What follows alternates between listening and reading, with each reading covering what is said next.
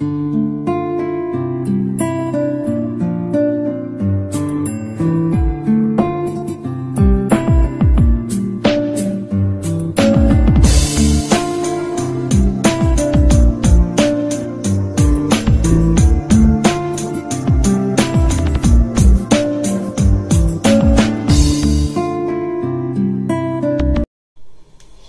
students, JM Patel College Department of English welcome you all once again in this digital classroom. आज हम बात करेंगे changing voice of interrogative sentences की। इसके पहले लेक्चर में हमने assertive sentences को वॉइस बदलते समय कैसे चेंज करना है इसके बारे में डिस्कस किया था। आज हम interrogative sentences को change the voice में कैसे चेंज करते हैं इसके बारे में हम डिस्कस करेंगे। सबसे पहली कंडीशन है इंट्रोगेटिव सेंटेंसेस को समझना। इंट्रोगेटिव सेंटेंसेस दो अलग अलग हिस्सों में बांटे जाते हैं। पहला है WH क्वेश्चन, दूसरा है यस नो टाइप क्वेश्चन या जिसे हम वर्बल क्वेश्चन के नाम से जानते हैं। WH क्वेश्चन उन क्वेश्चंस को कहते हैं जिन क्वेश्चंस की शुरुआत WH इंट्रोगेटिव प्रोनाउन से होती है। ये अलग अलग प्रकार के WH इंट्रोगेटिव प्रोनाउंस है, इनसे क्वेश्चंस बनते हैं। कंडीशन ये है इनसे पूछे गए क्वेश्चंस का आंसर हमें कंप्लीट पूरे शब्दों में देना पड़ता है। दूसरी जो वैरायटी है उसे हमने एस्ट्रोटाइप क्वेश्चन कहा। एस्ट्रोटाइप क्वेश्चंस को वर्बल क्वेश्चंस भी कहते हैं। इनको टू बी फॉर्म वर्ब या ऑक्सिलरी वर्ब से स्टार्ट करते हैं। इनका जवाब हाँ या ना में, यस और नो में देना पड़ता है, इसलिए इनको एस्ट्रोटाइप क्वेश्चंस कहते हैं। While changing voice of interrogative sentences, these two types can be asked in the examination. Examination में हमें change the voice करते समय इस दोनों प्रकार के questions आ सकते हैं। देखते हैं अगर इस प्रकार के sentences का voice change करना है तो करना क्या है। सबसे पहले तो हमें WH question के structure को समझना पड़ेगा, क्योंकि हर एक voice को change करते समय इसी structure पे हमें reverse लाना पड़ता है। WH क्वेश्चंस को बनाते समय सबसे पहले जिससे सवाल पूछा गया है वो WH प्रोनाउन, व्हाट हो सकता है, व्हेन, वेयर, हाउ वगैरह। इसके बाद में to be form of verb या हेल्पिंग वर्ब, उसके बाद में सब्जेक्ट, वो नाउन हो सकता है या प्रोनाउन, और मेन वर्ब। बाकी जो अदर पार्ट आता है उसको लिखना है और एंड में क्वेश्चन मार्क देना है। इस प्रकार से WH क्वेश्चंस बनेंगे। अब इस क्वेश्चन को देख लेते हैं। What does Ramesh drink? अगर इस प्रकार का सेंटेंस अगर वॉइस चेंज करने के लिए आता है तो बात समझ लीजिए। WH पहले ले लिया, हेल्पिंग वर्ब है हमारे पास, सब्जेक्ट है, मेन वर्ब लिया, एंड में क्वेश्चन मार्क है। तकरीबन सारे क्वेश्चंस एक दो ऑप्शन छोड़ के हो के ये सारे के सारे क्वेश्चंस इसी फॉर्मेट में, इसी रचना में आपको दिखेंगे। अब दूसरा क्वेश्चन है when did Seema bye a new dress. Formation इसी फॉर्मूले के अनुसार है कि पहले WH to be form of verb है, हेल्पिंग वर्ब, सब्जेक्ट है, मेन वर्ब है, other part of the sentence है या कॉम्प्लीमेंट कह लीजिए, और एंड में क्वेश्चन मार्क। इस प्रकार से ये क्वेश्चंस बनते हैं। फॉर्मूला वही है, काम रहेगा हर एक क्वेश्चन में। कभी to be form of verb रहते हैं, कभी हेल्पिंग वर्ब रहते हैं। क्वेश्चन के अनुसार या सेंटेंस के अनुसार हमें डू, डज, डिड या to be form of verb लेने पड़ते हैं। जो सेंटेंसेस हु से बनते हैं क्वेश्चंस, उनमें डू, डज और डिड का इस्तेमाल नहीं होता। पर हु से पूछे गए सेंटेंसेस अगर नेगेटिव है तो नॉट के लिए डू, डज और डिड वहां पर आते हैं। इसलिए इस बात को इंपॉर्टेंट तरीके से आपको ध्यान में रखना है। अब सवाल यह है कि वर्बल क्वेश्चंस किस प्रकार से होते हैं, वर्बल क्वेश्चन बनते कैसे हैं। To be form of verb, helping verb को सिर्फ आपको सेंटेंस के बाहर निकालना है और इस प्रकार से वर्बल क्वेश्चंस दिखाई देते हैं। Do, does, deed, are, can, could, इन सारे हेल्पिंग वर्ब को हमने बाहर निकाला। हेल्पिंग वर्ब के साथ हमने to be form of verb को बाहर निकाला, एंड में क्वेश्चन मार्क लगा दिया, तो ये सारे के सारे वर्बल क्वेश्चंस या एस्ट्रोटाइप क्वेश्चन बनते हैं। ऐसे दो प्रकार के सेंटेंसेस आपको चेंज द वॉइस में आएंगे अगर क्वेश्चन का कोई भी सेंटेंस है। अब ऐसे सेंटेंसेस का वॉइस चेंज करते समय हमें पहली स्टेप क्या करना पड़ता है वो भी देख लीजिए। जो क्वेश्चन आपको पूछा गया है उस क्वेश्चन को आपको सिंपल स्टेटमेंट में कन्वर्ट करना है। हम उसे आसानी से असर्टिव सेंटेंस बोल लेते हैं, पर इंटरोगेटिव सेंटेंस को असर्टिव सेंटेंस में कन्वर्ट करना जो एक्सरसाइज है उस एक्सरसाइज का इस प्रोसेस से कोई संबंध नहीं है, क्योंकि वहां पे प्रोसेस अलग होती है। हम सिर्फ चेंज द वॉइस करने के लिए इस प्रोसेस को यहां पर डिस्कस कर रहे हैं। किसी भी WH क्वेश्चन को सिंपल स्टेटमेंट में कन्वर्ट करना ये पहला स्टेप हो जाता है। इससे हमें वॉइस चेंज करने में आसानी होती है। जिससे सवाल पूछा वो WH प्रोनाउन जैसे के वैसे लिखना, डू डज डिड कैंसिल करना है और सब्जेक्ट लिखकर वर्ब को लिखना है। अगर डू है तो कैंसिल होगा तो वर्ब में कोई चेंज नहीं आता। डज अगर कैंसिल होता है तो यहां पर ये CS IS लगेगा, और डीड अगर कैंसिल होता है तो यहां पर वर्ब का सेकंड फॉर्म रहता है। व्हाट इंट्रोगेटिव प्रोनाउन, सब्जेक्ट और वर्ब और अदर कोई पार्ट है। इस प्रकार से हमने सेंटेंस को सिंपल बना लिया। पर When did he lose his wallet? अगर इस प्रकार का सेंटेंस है उसे हमें अगर असर्टिव सेंटेंस या सिंपल सेंटेंस बनाना है तो जिससे सवाल पूछा है वो WH pronoun as it is लिखना है। सब्जेक्ट यहां पर लिखेंगे, डीड को कैंसिल करके वर्ब का सेकंड फॉर्म, बाकी पोर्शन हमने एंड में लिख दिया। इस प्रकार से हमने सिंपल स्टेटमेंट को असर्टिव सेंटेंस को बनाया है। अब ये प्रोसेस आगे आपको चेंज द वॉइस करते समय काम में आने वाली है। अब हम इस प्रकार के सेंटेंसेस को पैसिव वॉइस में कैसे कन्वर्ट करना है उसको डिस्कस करेंगे। एक बात और समझ लीजिए, इस प्रकार के वर्बल क्वेश्चंस अगर आते हैं तो उन्हें भी आपको असर्टिव सेंटेंस में कन्वर्ट करके फिर पैसिव वॉइस के प्रोसेस में जाना है, क्योंकि डायरेक्ट अगर आप इंटरोगेटिव सेंटेंस को अगर वर्बल क्वेश्चंस को आप पैसिव वॉइस में कन्वर्ट करना चाहते हैं तो शायद थोड़ा डिफिकल्ट हो सकता है। ये स्टेप थोड़ा आसान है। हमने एमिजार को रिवर्स सब्जेक्ट के बाद कर दिया, यू आर ड्रिंकिंग वाटर। इस प्रकार से ये सेंटेंस असर्टिव हो गया।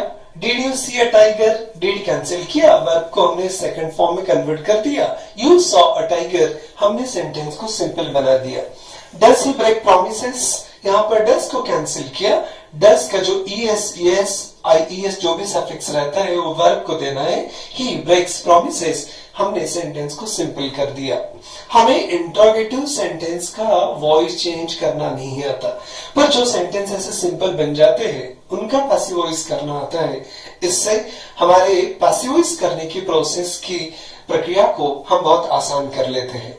अब एग्जामिनेशन में आपको जो वॉइस चेंज करना है वो कैसे करना है इंट्रोगेटिव सेंटेंसेस का, उसके बारे में हम डिस्कस कर लेते हैं। सेंटेंस है where did you put the umbrella. Summer 2019 में एक क्वेश्चन पूछा गया था। किसी भी इंट्रोगेटिव सेंटेंस को पैसिव वॉइस करते समय जिससे सवाल पूछा है वो इंट्रोगेटिव प्रोनाउन जैसे कि वैसे लिखना। अब बचा जो सेंटेंस है यहाँ डीड है तो डीड को हमने कैंसिल किया, और डीड जब भी कैंसिल होगा तो वर्ब को अपना टेंस देकर जाता है। तो यू पुट द अम्ब्रेला, ये सेंटेंस सीधा हो गया। हमें इसका पैसिव वॉइस भले ही ना आता हो पर इसका पैसिव वॉइस आता है।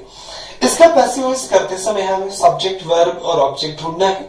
यहाँ पर सब्जेक्ट यू है, पुट ये वर्ब का सेकंड फॉर्म है, द अम्ब्रेला ये ऑब्जेक्ट हो गया, कॉम्प्लीमेंट हो गया। सब्जेक्ट का सेकंड फॉर्म दिखते बराबर हम समझ गए कि ये सिंपल पास्ट टेंस का सेंटेंस है, और सिंपल पास्ट टेंस का पैसिव वॉइस कैसे करते हैं इसके बारे में हमने इसके पहले वाले वीडियो में डिस्कस किया था। फॉर्मूला कुछ ऐसा था, ऑब्जेक्ट वॉज, ऑब्जेक्ट के बाद में वॉज वेयर प्लस वर्ब का third form plus by plus ACS लेना है। अब इस सेंटेंस को पैसिव वॉइस कर लेते हैं। क्या होगा, the umbrella was put buy you. इस प्रकार से पैसिव वॉइस हो गया, पर कंडीशन क्या है, WH क्वेश्चंस को पैसिव वॉइस में कन्वर्ट करना है। किसी भी इंट्रोगेटिव सेंटेंस का वॉइस चेंज होते समय उसका आंसर भी इंट्रोगेटिव ही होना चाहिए। प्रश्नार्थक वाक्य का पैसिव वॉइस प्रश्नार्थक ही होगा, ये स्ट्रीमलाइन आप ध्यान में रखिए। अब यहां पर हमें इस सेंटेंस को रिवर्स इंट्रोगेटिव सेंटेंस में लेकर जाना है। इंट्रोगेटिव सेंटेंस बनाते समय हमारे पास इंट्रोगेटिव सेंटेंस की रचना कंस्ट्रक्शन हमने जो डिस्कस की थी वो मालूम है। सबसे पहले WH लेना है जिससे सवाल पूछा है। सवाल पूछा गया था वेयर से, उसके बाद में to be form of verb या हेल्पिंग वर्ब लेना है। इस सेंटेंस में वॉज ये to be form of verb है, हमने यहां लिख दिया। उसके बाद में सब्जेक्ट है द अम्ब्रेला यहां पर, और मेन वर्ब है पुट बाय यू, जो सब्जेक्ट था वो अभी ऑब्जेक्ट बन गया। तो where was the umbrella put buy you, इस प्रकार से ऑफ इंटरोगेटिव सेंटेंसेस को पैसिव बना सकते हैं। कुछ और एग्जाम्पल ट्राई करते हैं। सेंटेंस था when will the book B returned, winter 2018 में क्वेश्चन पूछा गया था। यहाँ पर व्हेन से सवाल पूछा है, जिससे क्वेश्चन पूछा वो इंटरोगेटिव प्रोनाउन जैसे कि वैसे लिखना है। फिर हमारे पास क्या बचता है, will the book B return. हमने सेंटेंस को सीधा कर दिया, the book will be return, पर इस सेंटेंस में बाय प्लस कौन, किसके द्वारा, ये मिसिंग है। ये किसके द्वारा, बाय प्लस यू हो सकता है, हिम हो सकता है, हर हो सकता है, समवन हो सकता है, somebody हो सकता है, या हमें पता है कि किताब कौन वापस करने वाला है तो उसका नाम भी एग्जैक्ट हम लिख सकते हैं, उस व्यक्ति के डेजिग्नेशन को भी लिख सकते हो, लाइब्रेरियन हो सकता है, कोई भी हो सकता है। हमने यहाँ फॉर एग्जाम्पल यू, हिम या हर बाय के साथ एज्यूम किया है, कल्पना की है।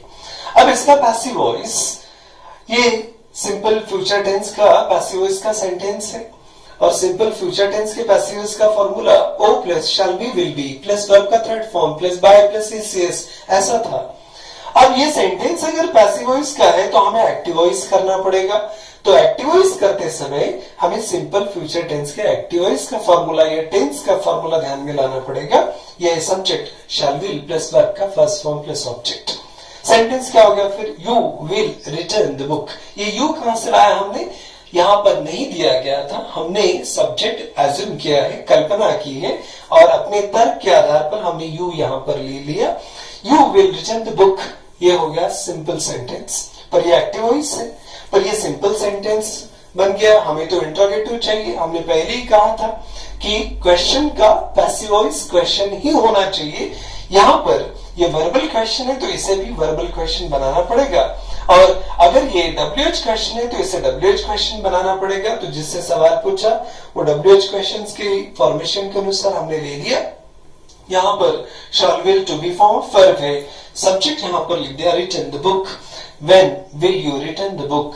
इस प्रकार से हमने इस पैसिव वॉइस को इस तरह से एक्टिव वॉइस किया। अब हमारा आंसर सही है कि गलत है, ये अगर आपको चेक करना है तो इसी सेंटेंस को रिवर्स पैसिव वॉइस करके देखिए, ये आंसर कुछ ऐसा ही दिखेगा। इससे हम ये कंफर्म कर सकते हैं कि हमारा किया गया एक्टिव वॉइस करेक्ट है। कुछ और एग्जांपल्स हम ट्राई करते हैं।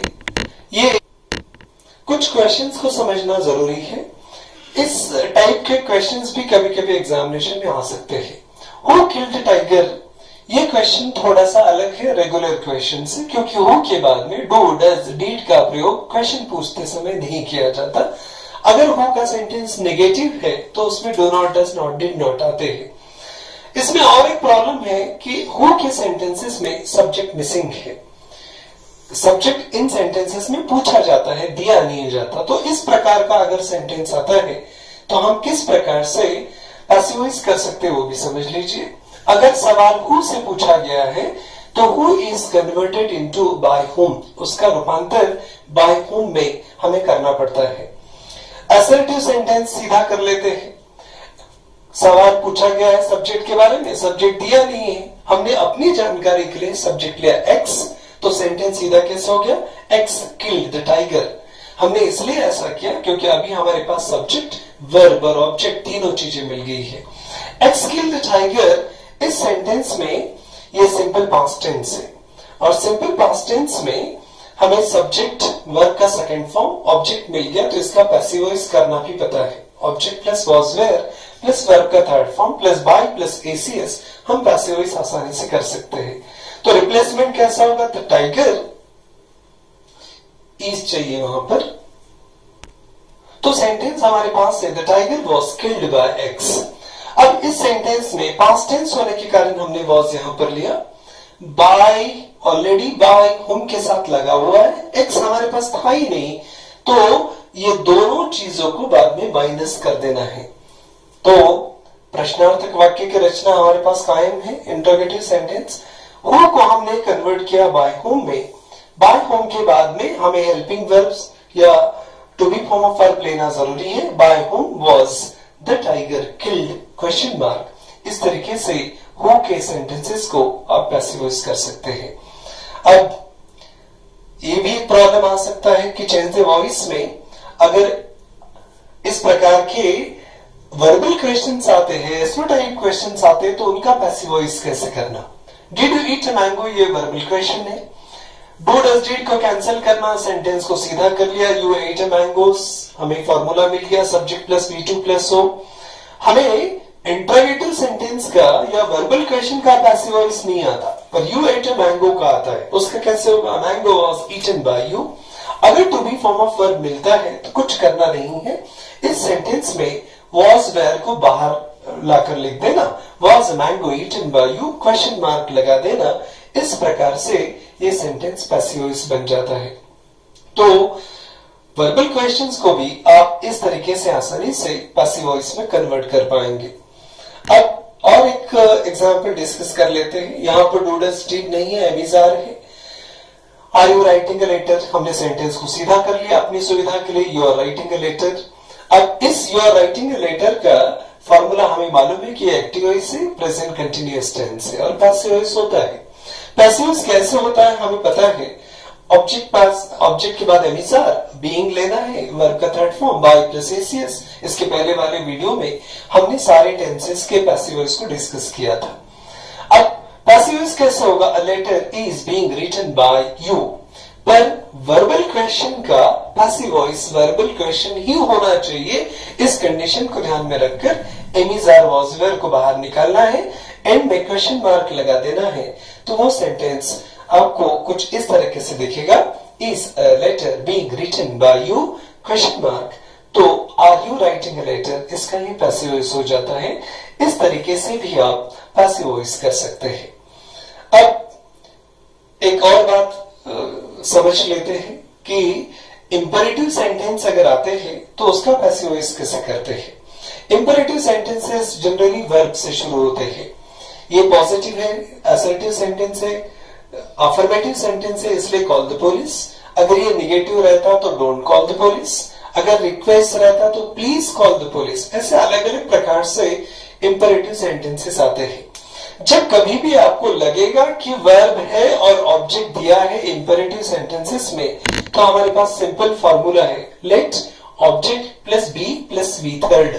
किसी भी इंपेरेटिव सेंटेंस को जिसमें डायरेक्ट ऑब्जेक्ट अवेलेबल है, इस फॉर्मूले के साथ आप पैसिव वॉइस कर सकते हैं। कैसा होगा passive voice, let the police be called, हो गया पैसिव वॉइस। कुछ और एग्जांपल्स, अगर ये सेंटेंस नेगेटिव है तो नॉट आपको बी के बाद लगाना है, हो गया passive voice, let the police B not called. इस प्रकार से आप इंपेरेटिव सेंटेंस जिसमें डायरेक्ट ऑब्जेक्ट अवेलेबल है, वहां पर आप इस प्रकार से पैसिव वॉइस कर सकते हैं। इसमें और एक प्रॉब्लम रह गया है जिसे हमें डिस्कस करना चाहिए। सभी सेंटेंसेस में डायरेक्ट ऑब्जेक्ट अवेलेबल हो ये जरूरी नहीं है। ये इंपेरेटिव सेंटेंस है क्योंकि वर्ब से स्टार्ट हुआ, पर इसमें डायरेक्ट ऑब्जेक्ट नहीं है, ऑब्जेक्ट मिसिंग है। अब इंपेरेटिव सेंटेंस है, ऑब्जेक्ट मिसिंग है, तो ऐसे सेंटेंसेस का पैसिव वॉइस कैसे करते हैं वो भी समझ लीजिए। आपको इस सेंटेंस का सेंस समझना होता है। इस वाक्य में अगर रिक्वेस्ट है तो यू आर रिक्वेस्टेड, ऐसा सेंस आपको लेना है। अगर उस सेंटेंस में एडवाइस आपको लगता है तो यू आर एडवाइज्ड, इस पीस ऑफ सेंटेंस को आपको लेना है। अगर वो लगता है कि सजेशन है तो यू आर सजेस्टेड। अगर आपको लगता है कि वो ऑर्डर है तो यू आर ऑर्डर्ड, और अगर आपको लगता है कि वो वार्निंग है तो यू आर वार्न टू। इस प्रकार से सेंटेंसेस आप लेंगे और जो दिया गया सेंटेंसेस है वो टू के साथ जोड़ देना। इस प्रकार से बिना ऑब्जेक्ट वाले इंपेरेटिव सेंटेंस को आप पैसिव वॉइस कर सकते हैं। अब इस प्रकार से अगर सेंटेंसेस आते हैं एग्जामिनेशन में तो हम आसानी से पैसिव वॉइस कर सकेंगे। ये आपके लिए एक्टिविटी है, स्टूडेंट्स एक्टिविटी। कुछ अलग अलग प्रकार के सेंटेंसेस हमने यहाँ पर दिए हैं। जिस प्रकार के अलग अलग वाक्यों को हमने डिस्कस किया है, उस रूल्स के आधार पर आप इन सेंटेंसेस को पैसिव वॉइस में कन्वर्ट कर सकते हैं।